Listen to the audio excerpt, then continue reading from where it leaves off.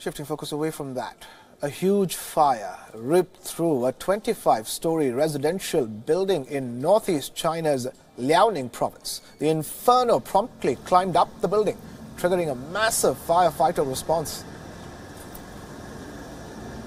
There are no reports of casualties so far, and the blaze is under control now. It's being said that the blaze rapidly spread to the top floor as the building's insulation caught fire.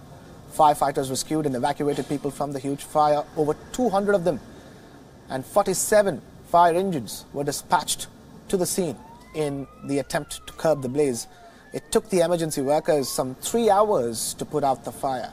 Footage from the scene shows flaming insulation pieces falling off the tower and dropping onto the nearby lower buildings. Further investigation into the cause of the fire is underway.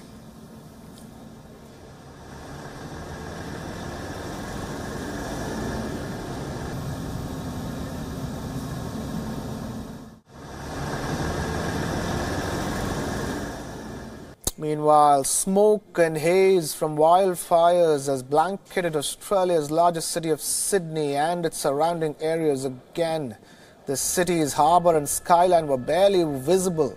This after bushfires continue to burn in the Blue Mountains that brought the smoke to the metropolitan area of Sydney.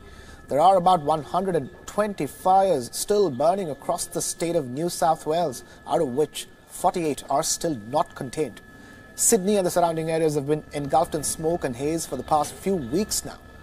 Meanwhile, a wildfire survivor dumped the charred remains of a destroyed home outside the country's parliament. People called on Australia's Prime Minister Scott Morrison to show leadership and take action on climate change.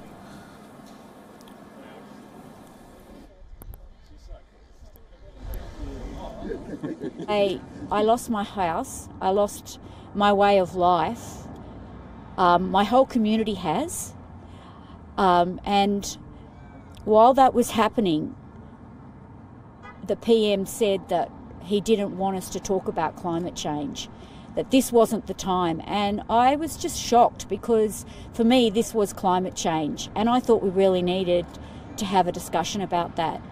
And then the next thing that happened is, when I'm looking for some leadership and I'm looking for some actual action on climate, the PM says he's going to pray for us. And that was like the tipping point. It was like, well, this is just not good enough. You know, what we need is climate action, and we need it now.